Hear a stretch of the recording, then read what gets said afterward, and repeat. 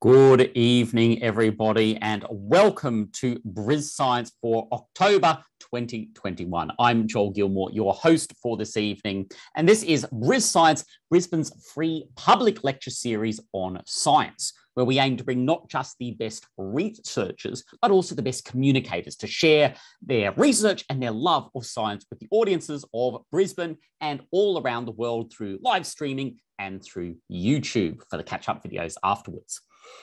BrisScience is hosted by the University of Queensland because of their love of science and wanting to share that.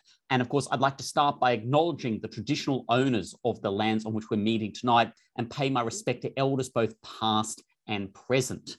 And it's very important to note that the first people of Australia were also some of the first custodians of the lands on which we're meeting tonight and of its many foods, which will be quite important in a moment.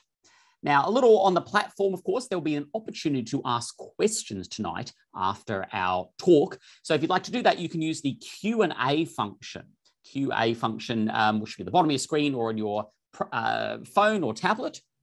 If you'd like to ask questions, if you'd like to communicate with the panel, you want to have, having technical difficulties, you want to say how great my beard is, whatever it is, you can use the chat function. So Q&A for the questions, which we'll go through at the end, and chat for any technical communications.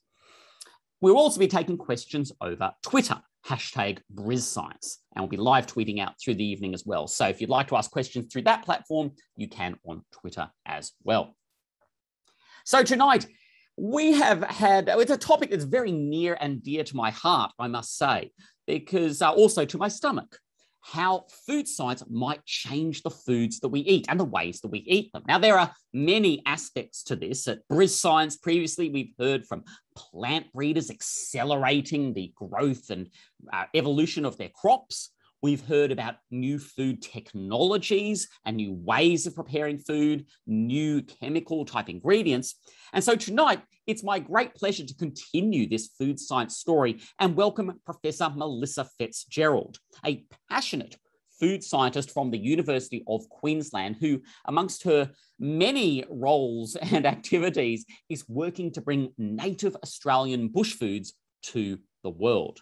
Melissa is also Deputy Associate Dean of Research in UQ's Faculty of Science and is behind UQ's new Agri-Food Innovation Alliance. And I know for a fact that Melissa is very skilled at both making food and science easily digestible. So please put your hands together and welcome our speaker tonight, Professor Melissa Fitzgerald. Thank you very much for that welcome, Joel. I'll just pull up my slides. So I too would like to acknowledge the traditional custodians of the lands on which we meet. I imagine that we're meeting on a number of different lands tonight. And so I acknowledge the elders past, present and emerging who are the custodians of those lands. So tonight I'm going to talk to you a bit about the future of bush foods and how wonderful the diversity of bush foods is in this country and what the opportunities from the delicious, unique flavours, the unique textures and the different nutritional value that they have. So first, a little bit about me. I joined the University of Queensland in 2012 as the chair in food science and technology.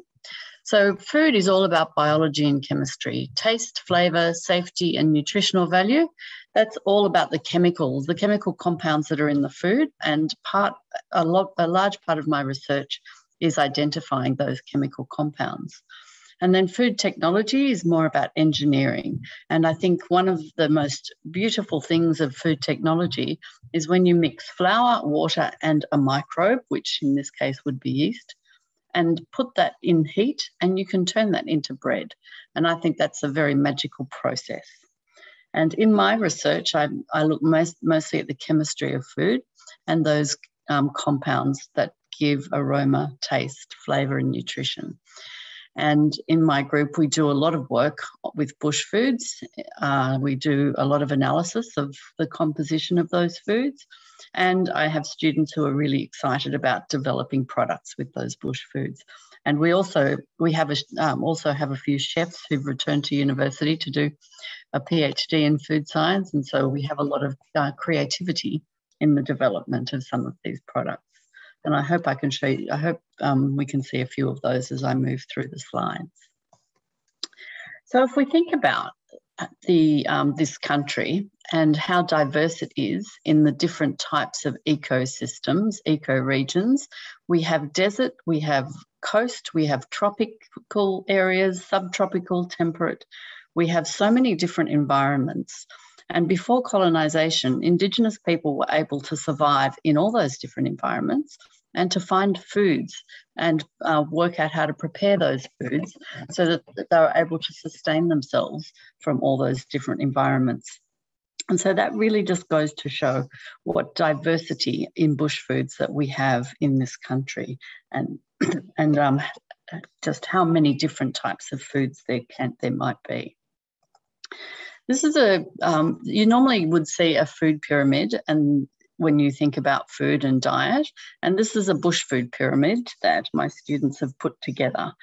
And so it shows you some of the different bush foods that are out there. So down the bottom, we have the carbohydrate layer. So we've got some bunya nuts here, some tubers, some more tubers. This one here is native turmeric. And then we have some grains, so grass seeds, kangaroo grass, native rice, and also some other native seeds. Then in the fruit layer, we've got some citrus. Australia has some really nice native citrus. And then the plums and the berries and the stone fruit and the leafy greens. Then our protein layer has seafood and bush meat. The meat from these animals is really high quality, really nutritional. And protein did come from birds and seafoods and grubs and snakes and also eggs. And so this layer up here is the fats layer. And so we've got some native nuts up here, some eggs, some green ants and some witchetty grubs. And so I'm going to talk about some of the different foods from each layer. Okay, so let's start with carbohydrates. So just a little bit of background about carbohydrates. There are two different types of carbohydrates. One type is digested and the other is fermented. And the carbohydrate that we digest is mostly starch. And starch is digested to glucose and it can be done quite quickly. And that glucose is used, that glucose crosses the blood-brain barrier and energizes your brains, and it powers the muscles. Our bodies are really well evolved to digest starch. We have amylase enzymes in our mouths, and we have those enzymes all the way along our gastrointestinal tract. If you put a dry biscuit in your mouth, like a Sayo biscuit or a piece of bread, and just let that dissolve without chewing it, eventually the amylases in your saliva will break that down completely and you'll be able to taste the sweet, like the slightly sweet glucose in your mouth. And I think that evolution of being able to digest starch so quickly is because in hunter-gatherer communities, well, Indigenous people were probably not hunter-gatherers, but when people had to search out their food, before supermarkets, starch was not so available, not like we have it now. The other type of carbohydrate is we commonly group together as dietary fibre, and that is fermented. We don't have the enzymes to break down those carbohydrates, and they travel to our large intestine, and the bacteria in our large intestine ferment that.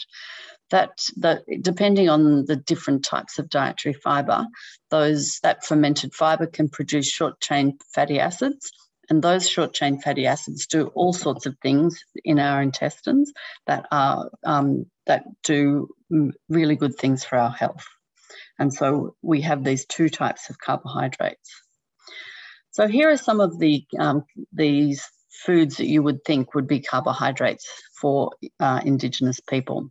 So we have some tubers. So this is a boab tuber. This one here is a wombat vine. This is the bunya nut, pencil yam. This is wild rice, and this is another tuber. And so we've been investigating the composition of these tubers because for us, the tubers that we mainly eat are potatoes and sweet potatoes, and the grains that we would normally eat would be rice or wheat and maize.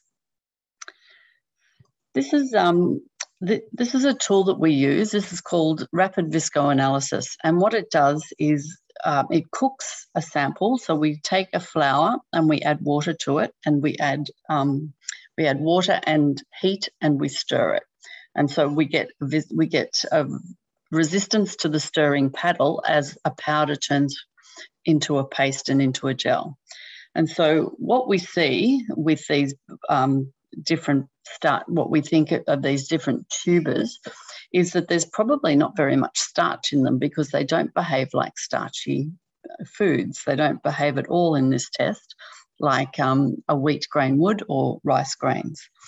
And the only things that we think have starch are bunya nuts, and we've quantified the starch, and it's about 80%. And the pencil yam, so the pencil yam is the purple one, it's about 50% starch, and the orange one is native turmeric, and it's about 40% starch. Not that you would think of eating turmeric the way you would eat a potato. But with the bunya nut being 80% starch, you can imagine back before colonisation, Indigenous people came together in the Bunya Mountains for a Bunya festival, and it was a huge ceremony. They still have a Bunya festival now, but before colonisation, it was a very important ceremony in Indigenous life. And you can imagine that it would be that one of the reasons for its importance was that there was a source of starch that could be roasted and eaten, and it would be very much a nutrition festival. Because if these tubers and grains don't have starch or don't have much starch, it's really difficult. That would make it very difficult for Indigenous people, to access a lot of starch.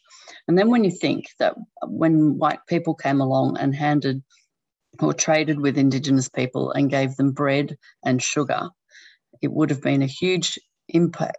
That would have had a huge impact on their health. And maybe we see that now in the high levels of type 2 diabetes that ravage Indigenous cultures. But starch is certainly something that was very difficult to get before colonisation. So we have a little bit of a look at the bunya nut, because it's the main source of starch, and it is something that's really important in Indigenous culture. The bunya nut's quite a large nut, so each nut is about this big, and it's like an oversized garlic clove. This is what they look like. So they come in big cones. This is part of the cone, and you crack this brown bit open and you get these white nuts. And they're very versatile. They contain a lot of dietary fibre as well as starch, and they can be used in sweet and savoury different food applications. They're gluten-free. You can use it as a flour, and you can use them cooked. So we can boil the bunya nuts. We can then blend those boiled bunya nuts. Then we can bake those into a bunya cake, and the cake is delicious. So that's wheat application. We can also boil the bunya nuts to make them like potatoes. And if we take bunya nuts before we boil them, we can make them into flour. And so potatoes and flour, we can make gnocchi with that. So this is one of my PhD students making gnocchi with bunya cooked cooked to be like potatoes, and bunya ground into flour. And this is what the gnocchi looked like. And so we had the bunya gnocchi. We had a garnish made of sliced bunya, and we had pesto, and we put bunya in instead of pine nuts. So this was bunya 4 ways, and it made the most delicious gnocchi. They were really light and delicious. Let's move on to some of the fruit. So here we have some Davidson plums, and this is what Davidson plums look like on the inside. That colour is just magnificent. For all the women out there, could you imagine wearing a lipstick in that colour? It's really nice. And then here we have some frozen Davidson plums, some frozen lemon aspen, and some Burdekin plums. Now, we'll talk a bit about Davidson plums. There are 3 species of Davidson plums, one from northern New South Wales, one from South-East Queensland, and one from far north Queensland. What's really interesting about these plums is that they have no sugar at all. They don't have any sucrose, glucose, or fructose, absolutely zero. And so when you bite into them, they're rather tart, quite sour. They do make a very nice jam, and the colour is really nice. They also make a very nice cocktail, and I make this cocktail and serve it to my friends, and I call it the Davidson Plum Osmopolitan. And it's a very popular cocktail in my group of friends. Another fruit that's very interesting is the round lime. So many of you may have heard of finger lime, but I think very few of you would have heard of round lime. Round lime is called Citrus australis. It's also called the Gympie lime or Dooja. It's native to South-East Queensland, a bit like the name. So the pictures of these ones are round limes that I found in Collow Creek in near Anstead, in the western suburbs of Brisbane. And I found a tree there, and I found it full of these limes, and so I harvested quite a few of them, and they are really delicious. They're very high in antioxidants, very high in vitamin C. They have a really nice flavour. It's a bit sharper than a lime, but it's got this very, very nice flavour. And the skin, you can see the knobbles on the skin, but the skin is really full of fragrant oils. The fruit is really easy to get out of the skin, not like an orange. It just pops straight out. And I think there's lots of application for this. It doesn't require the sorts of growing conditions that limes require and other citrus. It grows quite happily without very much care or attention, and it produces a lot of limes in the citrus lime time. And it is native to South-East Queensland. So Australia has several citrus. A lot of them are localised in small areas, but the desert lime is from Western Queensland. The finger lime is from northern New South Wales and South-East Queensland, and the round lime is from South-East Queensland. And so that just shows you the different citrus that we have in Australia. I'll tell you a story about finger lime towards the end. The fats in bush food come from animals mostly, and the animals were harvested at their fattest. And there were quite a few different animals that fats were harvested from. And but in drought, when there were times of drought, there was not much fat to go around. But when fat's harvested from the animals, Indigenous people harvested it from the intestines and from various other parts of it, not so much directly under the skin. And the fat in those fats are very high quality fats. They're soft saturated fats, which means, so saturated fats are, we get bad messaging about them, but these fats are softer saturated fats, and they carry a lot of the activators of the fat soluble vitamins, so vitamin A, D, and K2. And so the fats from these animals were really high quality. Now, before colonisation, this was the fast food for Indigenous people. Emus, they run at 60 kilometres an hour, and very difficult to catch them. But Indigenous people had a way of catching them. There's a bush that's called emu bush, and emu bush got its name because of its use. So the way to catch emus is to take some emu bush, put it in their drinking hole, and it puts a little bit of poison into the drinking hole, which means the emus have a drink, and then when they try and run away, their legs wobble and they can't run so fast. And so that's how Indigenous people could catch the emu, and that's how the emu bush got its name. Okay, let's look at some of the leaves and some of the unique flavours that come from these leaves. I think everyone will know that Australian leaves are really very aromatic, and all of the eucalypt leaves have a really beautiful smell. There are lots of different leaves in the plants of Australia that have aromatic leaves. So I'm going to talk about 3 leaves. One is lemon myrtle. One is strawberry gum, which is this one, and the other is anise myrtle.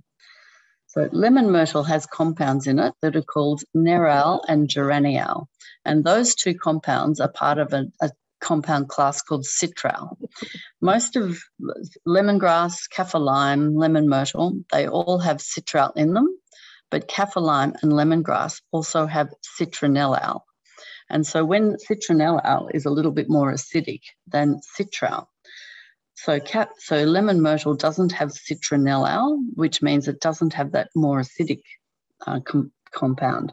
And so this means that lemon myrtle can be used in dairy and in non-dairy applications. You could not imagine using kaffir lime or lemongrass in a dairy application, but lemon myrtle cheesecake, lemon myrtle icing, anything with lemon myrtle with butter, it is really delicious. It also can go very easily with some of the other applications that kaffir lime and lemongrass are used in. Strawberry gum is one of the really interesting ones. It is a eucalypt. It's called Eucalyptus olida, but it does not have any eucalyptus, any of the normal eucalyptus aroma. It has a compound in it called methylcinnamate, and this compound's also in strawberries. And the aroma of strawberry gum leaves is really nice. It smells a bit like strawberries, peaches, lychees, and oranges. And when you mix it with strawberries, it just takes the strawberries up to a new sensory level. Putting strawberry gum with strawberries in strawberry jam is just delicious. Putting it with strawberries in ice cream, it is delicious. Putting it with freeze-dried strawberries in a cake icing, oh, it is splendid. Strawberry gum is one of my favourites, and it's from northern New South Wales and South-East Queensland, as is the next one, anise myrtle. So anise myrtle is another very nice fragrant plant. And you can see on the anise myrtle, there's these baby leaves, these new little red leaves, and they taste just like a black jelly bean. So we've been doing a little bit of work with these aromatic leaves, and we make bush food flavoured lollies. So this one is anise myrtle flavoured, and it's coloured with a native currant, and this is lemon myrtle. And if we were live, I would pass the lolly jar around so you could all have a taste of them. But unfortunately, you just get to look at how beautiful they are. So some of these flavours are really strong in the leaves. And so what we've done here is gas chromatography to identify the flavours in the leaves and then identify them in the lollies. So this bottom one is in the leaves, and you can see that the flavour compounds are really, really strong. But then when we use the leaves to make them into the lollies, we lose a lot of those strong flavour compounds. And that's because those aroma compounds are volatile. So when we're cooking, when we make the lollies, which is a sugar mix, boiled sugar, and we put the leaves in, we get volatilization of a lot of the compounds. And so we lose the strength of the compound, but we retain a small amount in the lollies. And so the lollies carry the flavour, but it's not overwhelming. Okay, and finger limes. I guess everyone's heard, or almost everyone's heard of finger limes, because they have hit mainstream cuisine. And this is what they look like inside. I'm going to tell you a bit of a story about finger limes, and then I'm going to ask you to do a poll to see which of you think that this story is okay. All right, so finger limes are native to northern New South Wales, so we'll go back to them, northern New South Wales and southeast Queensland, and that country is called Bundjalung country. Some scientists in Adelaide got hold of the finger limes, and they crossed the finger limes and they grafted the finger limes. They released a collection called Citrus Gems, and they released 10 different citrus gems. Now, people, when you want to buy a plant of these citrus gems, a finger lime plant, they will charge you nearly $70 for that plant, and a large royalty goes back to the team of scientists. Now, what I want to ask you is, do you think that this is fair? Do you think that this is reasonable? And then I'm going to ask you to tell me why, yes or no. So polling is slowing down. we have 58% say no and 42% say yes. Some of the people who said yes, would you like to put in the chat why you think that this is okay? And I'll just keep going in the slides, and maybe we can talk a bit about it at the end. So biopiracy is a term that we're going to hear a lot more about. The Queensland government has entered into or developed a Biodiscovery Act and updated this in the last little while. And the Biodiscovery Act has a lot of information about laws in it about biopiracy. So biopiracy describes a practice in which Indigenous knowledge of nature originating with Indigenous peoples is used by others for profit without authorization or compensation to the Indigenous people themselves.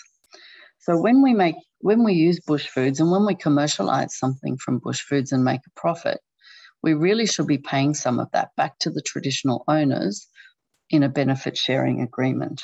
And that's what's happened with finger lime. There is no money that is being paid back to the Indigenous people who are the traditional owners of where the finger limes come from. Finger limes are very narrowly endemic, which means they have only a narrow place where they are endemic to, and that is in Bundjalung country. The Bundjalung people, I think, have native title, and those traditional owners, I think, should be compensated from those from the grafted finger limes. So we'll talk a bit about the future of bush food science at UQ. There are a number of us who work in bush foods at UQ, but there's a team of us about to commence a large bush food project with traditional owners in a number of places in Queensland. And so what we will be doing with them will be analysing the plants for possibilities in food ingredients, looking at different ways of growing the plants. So, for example, making it easier to harvest, so using grafting techniques to bring trees down to harvest height. And then we'll be looking at different food products and doing some product development around bush foods, and then developing secure value chains and business supply lines that are secure and can resist against or are safe against fraud. We'll also be developing a certification mark so that the consumer will know that that the company is an Indigenous company and that economic value is flowing back to Indigenous people. And so that project is close to starting. Okay, so in conclusion then, we are a country with a huge diversity of bush foods that have unique flavours, textures and nutritional potential. And the chemistry of these is identifying new compounds that haven't been identified in food, and some of them we can't even identify the compounds. Now, this is a fairly sad fact that of the bush food industry in Australia is worth around $100 million, but less than 1% of that money, the economic value of the bush food industry is returned to Indigenous people. So Indigenous people just don't benefit or profit from the bush food industry. So I believe that in the future there needs to be a lot more ethics and legislation about benefit sharing with traditional owners, and research and collaboration with traditional owners that supports them in developing business opportunities with their bush foods. And another example of this is bush food flavoured musk sticks that look very nice. Okay, well, thank you, everybody. And I look forward to reading some of those chats and answering any questions you might have. Thank you so much, Melissa, for an inspiring presentation. I'm certainly looking forward to dinner now, and also for you stimulating some very interesting discussion in the chat. It's always great when people get very engaged. So we are going to take your questions now. You can pop them into the Q&A box, or you can post them on Twitter, which I'm just trying very hard to get back up on my phone. Of course, remember, this talk and all of the previous BrisScience talks are available on YouTube. We have got pretty much a decade of talks up there now from some fantastic scientists. So hop on there. Great thing to do of an evening. Our New South Wales friends, you obviously are out of lockdown more or less now, so maybe your traffic will slow down a little bit. All right, let's go to questions. Okay, let's start with the, well, maybe the simple one. So somebody asks, how did you find the Dooja tree? Were you looking for it or did you just accidentally come across it? Well, that's a very good question. I'm on a Facebook group that's about native plants in Australia and bush foods. And someone posted a picture of the round lime. And there was quite the argument on Facebook about whether it was a kaffir lime or a round lime. And so I asked the person to send me a photo of the leaves because, you know, kaffir lime leaves are these double leaves. And so I knew I'd be able to tell from the leaves. And so she sent me this photo. And it was clearly the round lime leaf. And then what was even better is she lived 20 minutes away from me. And so I went over to her place in just out of Pullenvale, and she took me down the creek and showed me the tree.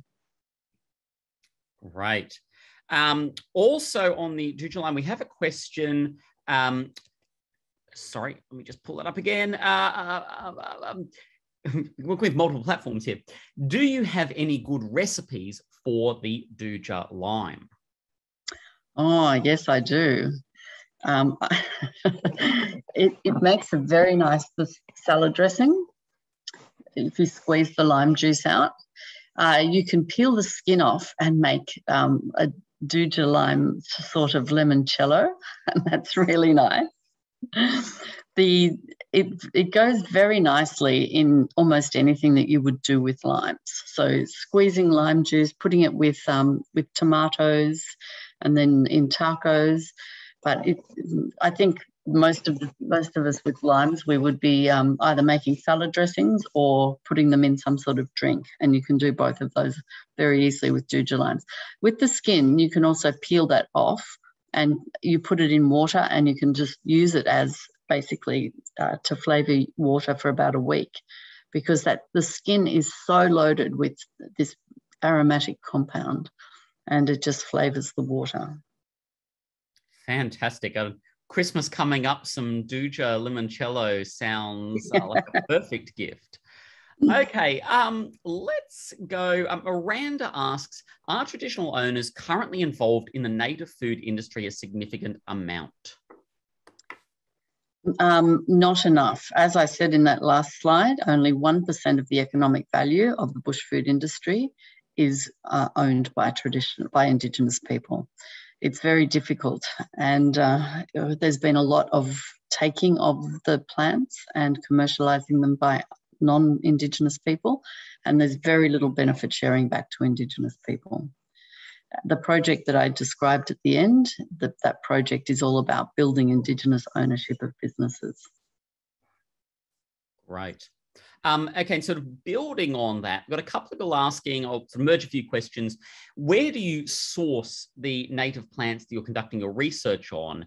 And also Rachel asks, when beginning your research, do you reach out to the Aboriginal community first, or do you go through a list of foods of interest? What's your process?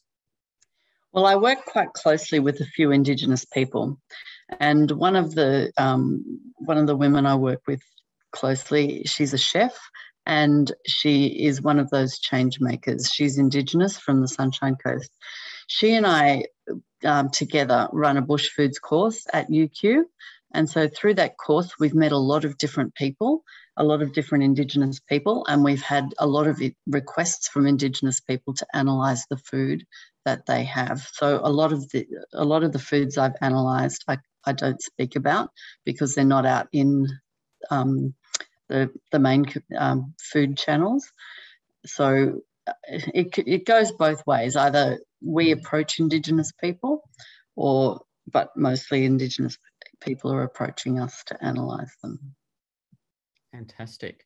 Okay, question here from Kate, who asks, has the traditional food cultivars changed over time as Indigenous people grew them and I think that's cultivated them? That's a really good question. I'm sure the answer to that is yes, because I'm sure that Indigenous people did cultivate their food. They weren't just hunter-gatherers. And I'm sure that they would have harvested the sweetest tasting plum or the nicest tasting whatever. Let's go with plums, the sweetest tasting plum. And they would have made sure they planted the seed of that plum to get it to be nice, the nicest plum, and to be able to carry that taste forward. And so I'm sure that food has changed. It hasn't changed as dramatically as our foods have changed because of plant breeding and accelerated plant breeding.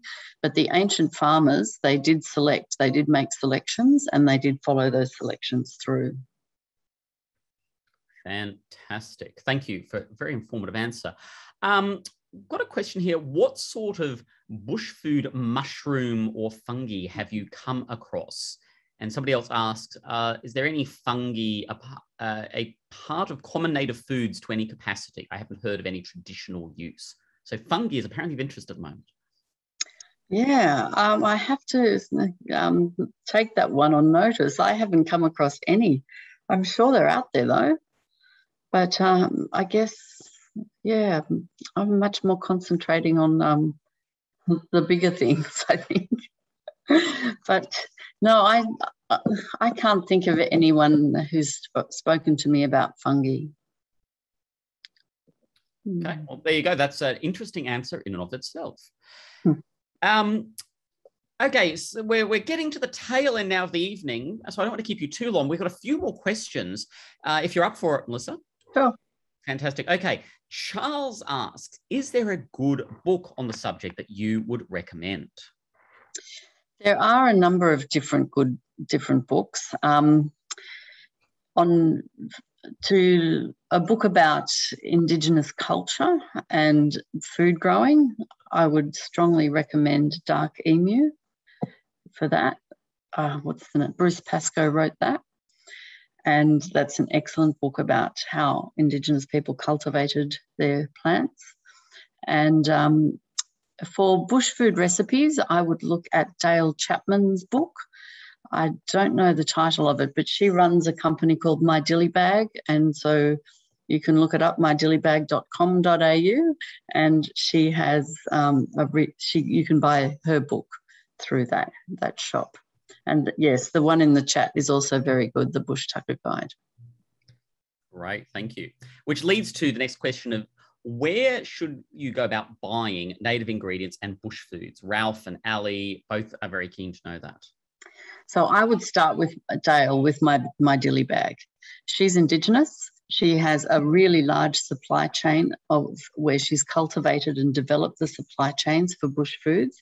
She's very well connected, and you know that what you're buying goes back to an Indigenous person and an Indigenous business.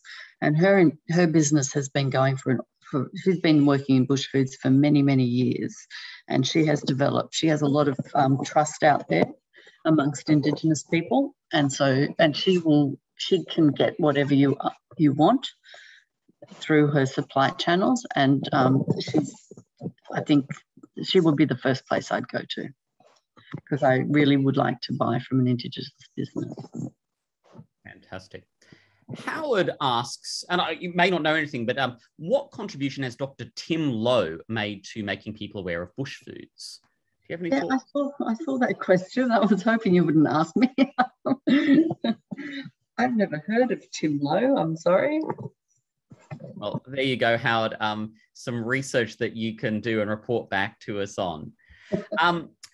We've got a question here, and this perhaps could be more broad, but is there any food that you haven't eaten that you really want to? Yeah, that's a good question, but I really want to. Yes, there's some bush foods in Victoria that I see that on this Facebook group, and we don't have them in Queensland. And there's one particular one, it's a plant, and I'd really like to try that. Actually, I've got a few more. Some of these tubers that I showed you that have no starch in, they're also very difficult to grow, and when you grow them, you get a tiny little bit. I'd like to grow enough to be able to bake them, to have as baked tubers. I tried to bake native turmeric once. I baked it in garlic and herbs and served it, and it was absolutely awful. But I think some of these other tubers could be quite nice. Great. Well, look, I've got one more question from me, which is, what's next? If you had, I don't know, maybe Gordon Ramsay comes and wants to, pay for all your research, for all expenses, to Australian foods, what would be the big thing you'd be trying to do here? What would the next project be? I would like to look at bush foods that haven't made it into the mainstream foods. And I would like that those bush foods were owned, that the supply chain is developed and has Indigenous people along the supply chain, and the traditional owners of that food, where it comes from, control the supply chain. And there will be legislation. Australia will have to comply with legislation. The rest of the world is implementing it. Australia and America are two countries who are not complying or implementing it. And basically that legislation is protection of Indigenous people's rights over their food and plants. And so there will be the time when this has to be done. And what I would really like to see is a real expansion of our knowledge in bush foods, but controlled in a way that protects and provides economic benefit back to Indigenous people. Great. Well, that's an inspiring note to end on, and I'm sure this conversation is going to continue for a while in Australia. So thank you so much, Melissa, for your time this evening and for sharing your knowledge and food inspirations with us. That's fine. You're absolutely welcome. It's been fun. Great. And I encourage everybody, if you want to keep the conversation going, of course, hop on Twitter, #BrisScience, and we will post the video in the next week or so you can follow up on this. We will look forward to seeing you all back next month. Details to be announced very soon. So make sure you sign up to Facebook, Twitter, mailing lists, and all the usual communication channels. And we will see you all very soon. Have a great evening. Good night.